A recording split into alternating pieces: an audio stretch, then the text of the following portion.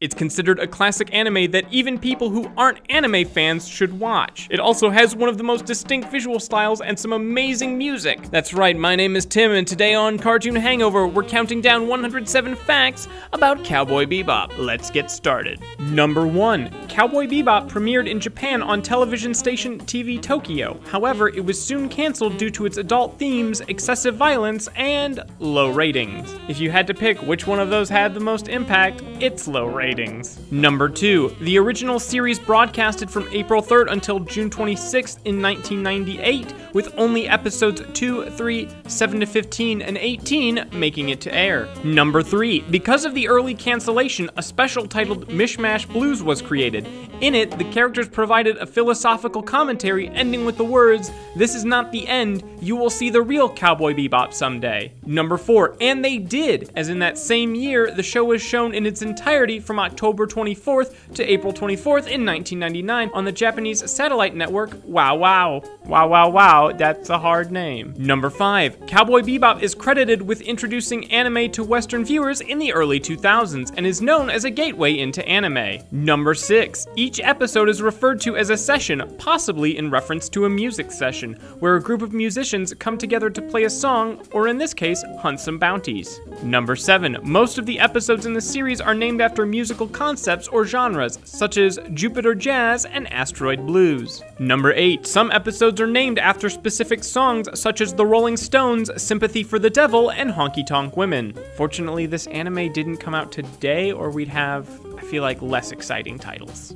I guess Party Rock Anthem would be an interesting session. Number 9. Cowboy Bebop is known for blending a variety of genres, including spaghetti westerns, Hong Kong action films, film noir, and sci-fi. Number 10. Cowboy Bebop is also heavily influenced by specific films as well, with Enter the Dragon, Desperado, The Crow, Reservoir Dogs, and A Better Tomorrow being just a few. Number 11. The series explores various philosophical concepts such as existentialism, existential ennui, and loneliness. So, you know, the perfect show for turning off your brain and just watching. Number 12. Cowboy Bebop was the first anime-style show to be shown as part of Cartoon Network's Adult Swim programming block in the United States. Number 13. Cowboy Bebop remains the longest anime series aired on Adult Swim. Number 14. Series director Shinichiro Watanabe originally envisioned Cowboy Bebop as a movie instead of a show. Because of this, Watanabe treated each episode as a miniature film, or a session as we learned. Number 15. Watanabe's vision later saw the light of day when Cowboy Bebop the movie released in 2001 to theaters worldwide. Number 16. The movie, which takes place between episodes 22 and 23, centers on the Bebop crew stopping a terrorist attack on Mars. I don't know what it is, but apparently once we go to space we want to attack Mars a lot more than Earth, and I'm just not sure why. Number 17. In the opening credits for the Cowboy Bebop movie, several of the English voice actors make cameos, including Bo Billingsley, who played Jet, Wendy Lee, who played Faye, Steve Bloom, who plays Spike, and Gilbert Gottfried, who plays Ein. Okay, the last one might not be true, but imagine if it was. Number 18. The villain of the Cowboy Bebop film, Vincent Vallejo, was designed by smashing together two of America's greatest musicians, Bob Dylan and Johnny Cash. Number 19. Shinichiro Watanabe also directed the anime Samurai Champloo, which was also very well received, and you should totally watch it. Number 20. The animation studio Sunrise, which developed animation for Cowboy Bebop, also developed animation for Samurai Champloo. You should really watch this show, please. Number 21. The dark clothing color in Spike's suit was intended to reflect his state of mind. My clothing also reflects my state of mind in that it's generally disorganized and a little bit disheveled. Number 22. Spike's appearance is based off the appearance of Japanese actor Yusaku Matsuda, mostly in his famous television show, Tante Monogatari. Number 23. Spike won first place in the male character category of the Anime Grand Prix in 1998 and 1999. Congrats, Spike. I think it was the Pockets. Number 24. The official name for bounty hunters in Cowboy Bebop are cowboys. Who knew? Number 25, Ed's self-invented full name is Edward Wong Haupepelu Tvrusky IV. Number 26, Ed's actual birth name is Francois Appleberry, which is equally difficult to say because its pronunciation is nothing like how it's spelled. Number 27, Ed's real name is finally revealed on episode 24, only 2 episodes away from the finale. Number 28, the name of Ed's computer is Tomato. Number 29, Ed never actually calls her computer by its name in the show, but it is written on the cardboard box the computer stands on in both English and katakana. Number 30, Ed transports her computer by balancing it on her head, which is the only way you're gonna keep your hands free. Number 31, Spike is from the Red Dragon Crime Syndicate, where he met his partner and later rival, Vicious. Number 32, Spike was originally supposed to have an eye patch, but the producers vetoed it out, which makes sense because he is a cowboy, not a pirate. Number 33, Spike's right eye was replaced with a cybernetic eye in what Spike himself claimed was an accident. Number 34, you can tell which of Spike's eyes is artificial because it's slightly lighter in tone. It's also the right eye, we already said that. Number 35, Spike was the first image that popped into Watanabe's head when conceiving the show. He said that the first image that occurred to me was one of Spike, and from there I tried to build a story around him, trying to make him cool. Number 36, to achieve Spike's coolness, animation director Toshihiro Kawamoto designed Spike to look uncool when he was passive, so that when Spike kicked it into gear, he would come off as extra cool. Is that how that math works? Oh man, I was halfway there in high school and I didn't even realize it. Number 37, the producers have been quoted saying that Spike Spiegel's name was chosen because it sounded cool. Number 38, most of the cast has their own ships. Spike's is named Swordfish 2, FaZe is called Red Tail, and Jet's is Hammerhead. Although Jet also technically owns the Bebop, so he has 2 ships. And Ed can take control of any ship she wants, so she basically has all the ships. Number 39, Spike's ship Swordfish 2 was named after the English biplane Fairy Swordfish. Number 40, the main ship in the series, the Bebop, was purchased secondhand by Jet as a fishing vessel. After some upgrades, the Bebop went from catching fish to catching crooks. Number 41, Jet originally worked as an ISSP officer on the moon Ganymede, but later retired after getting his arm blown off by his partner, Fad. Nice going, Fad. Hey everyone, taking a quick break from the facts just to let you know what's coming up this next week. So on Thursday on channel Frederator, we have 107 facts about the classic Beauty and the Beast. Then on Saturday, also on channel Frederator, we have Saturday morning cartoons where we feature the best and greatest cartoons from members of our network. And if you love animation, you should totally check it out. Then back on Tuesday on Cartoon Hangover again, we have 107 facts about Spirited Away. And now back to Cowboy Bebop. Number 42, Spike and Jet are designed as being opposites, with Spike being thin and dressy and Jet as bulky and more casual. Does that mean that Spike is really cool when he's passive, but then when he kicks it into gear, he's just totally lame? Number 43, Spike's English voice actor, Stephen Bloom, used film noir imagery to get into the right mindset to voice Spike correctly, which doesn't really make sense to me because Spike doesn't talk like a film noir character. I knew there was a problem when that dame walked into my office with a knife in her back. Number 44, Bloom has also stated that some of the most difficult scenes to portray in Cowboy Bebop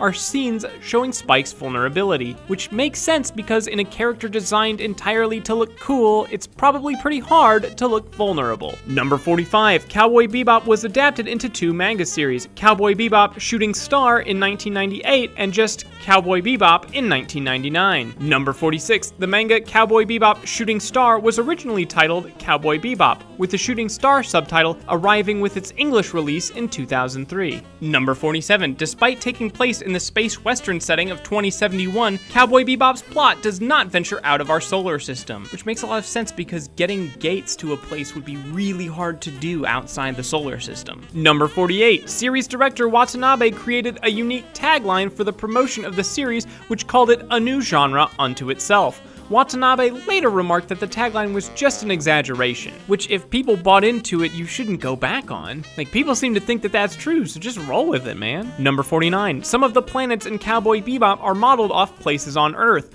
with the moon of Ganymede resembling a port city and Mars containing theme parks and shopping malls. Here's a question though, in Cowboy Bebop universe, is Pluto actually a planet or not? Number 50, Yoko Kanno, who does the music for the series, specifically created her band Seatbelts in order to make music for the series. And oh my god, the music in this series is fantastic. Number 51, Kanno claims that the music was one of the first parts of Cowboy Bebop to begin production, before other aspects such as characters and story had been finalized. Because honestly, you should just make a show around that music. Number 52, the famous opening song Tank is also a blending of genres, containing a big band jazz piece performed in a Latin hard bop style with rhythm that combines both a double bass and bongo drums. Number 53, the small vocal introduction of Tank is done by Kanno's longtime collaborator, Tim Jensen.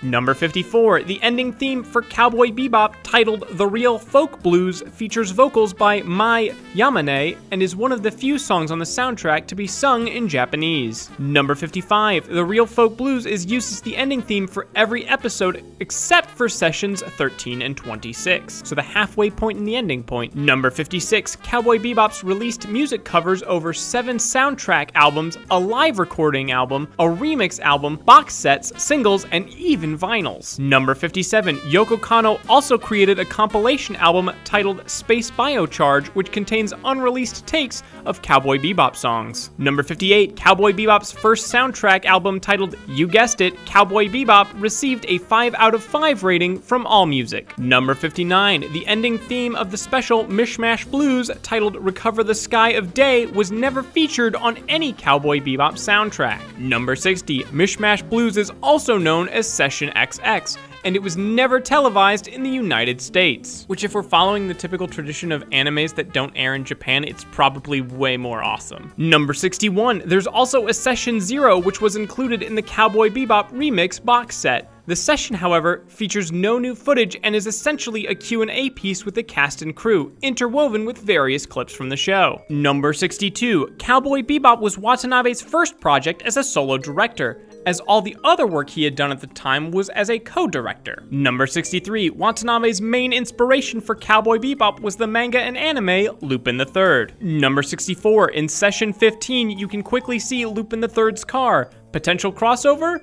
Fingers crossed. Number 65, Cowboy Bebop originated as a sponsor for Bandai's toy division with the intention of selling spacecraft toys. So if you ever doubted if a show designed to sell toys could be good, look no further than Cowboy Bebop. Although I would still maintain that the Ninja Turtles was a good toy show. Number 66, upon hearing about the toy deal, Watanabe remembered his only direction was, so long as there's a spaceship in it, you can do whatever you want.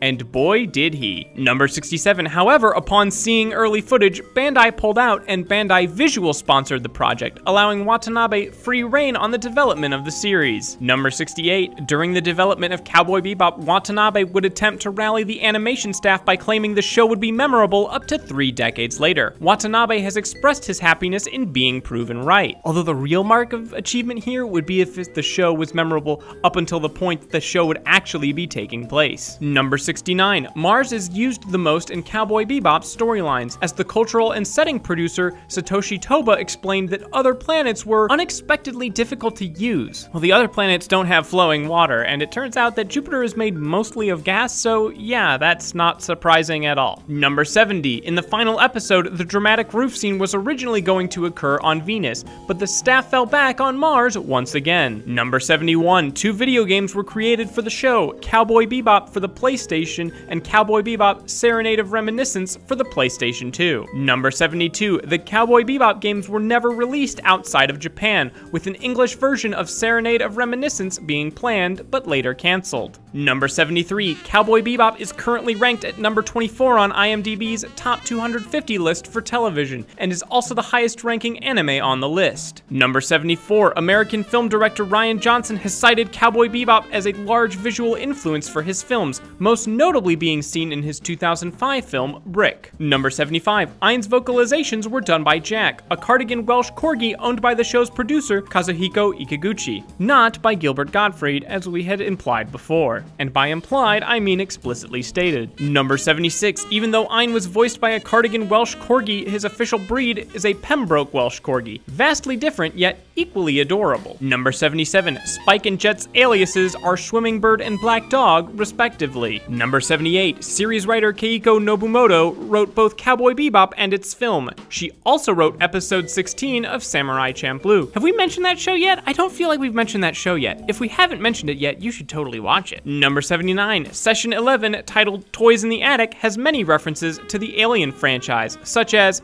handheld trackers, arming sequences, and the creature's disposal. Fortunately for us, no chest bursting. Not again!